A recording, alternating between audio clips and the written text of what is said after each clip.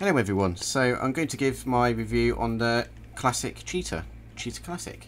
So if you don't know where it is, just in case, it'll be in Legendary Motorsport. Go on that, scroll all the way down. At the time of recording you have to scroll a little bit further, but it'll be there. But at the default price, it's at $865,000, so it's a little bit of money, but you know, not too expensive either so far.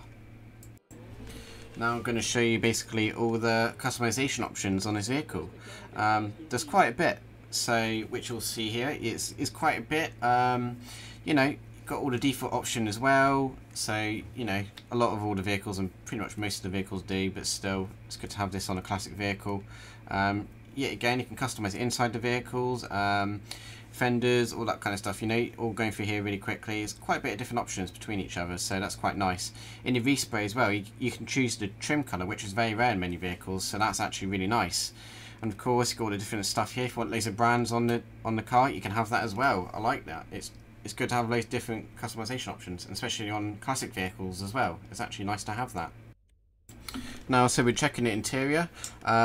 It's pretty good. It's okay. It's got a bit of sporty vibes-ish and a bit of a classic as well at the same time. It's got a bit of both, so you know, and you can actually see the back of the engine, the front as well, all that options. So of course it's a two-seater, so just to make sure it's a two-seater. So but yeah, it's nice in the inside and all around the vehicle. It looks pretty nice overall. It's a nice classic vibes to it, and that's what it's all about, obviously. That's in the name, obviously, but yeah, it's got it in the name. So now we're trying the top speed and acceleration test.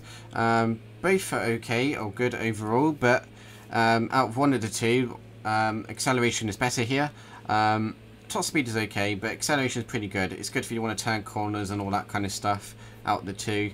But you can use it in some races as long as it's not in a straight line tracks, you'd be fine really. But yeah, overall it's good for both. So now we're testing the handling, and yeah, it looks pretty good. It's pretty average, I'd say. It's not the worst either. You know, it's fine. You'll get used to it. Yeah, just don't go top speeds there all the time with it, and you might struggle a little bit. But except for that, though, if you go even like moderate speed or maybe near the top of the speed, you should be fine. As long as you even just tap the brake button, you should be fine. It's overall good. You won't be disappointed really either.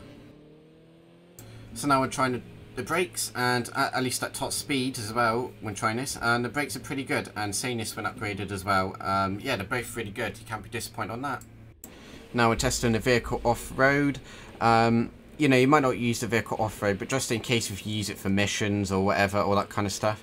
Yeah, here it is really, and it's pretty good off-road, even going uphill here. Of course, that's where the acceleration kicks in, but overall, you should be fine off-road. You can be a bit confident at least with it, and you won't spin out so easily, so you should be fine off-road overall.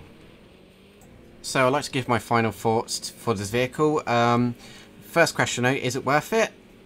Yes, I think so, but only buy it as a collection vehicle, or if you like nostalgia vehicles, you know, classic vehicles, all that kind of stuff, you know.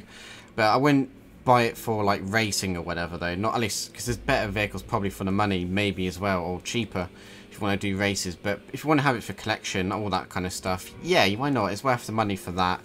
It's definitely worth collecting and that kind of vehicles if you're into that.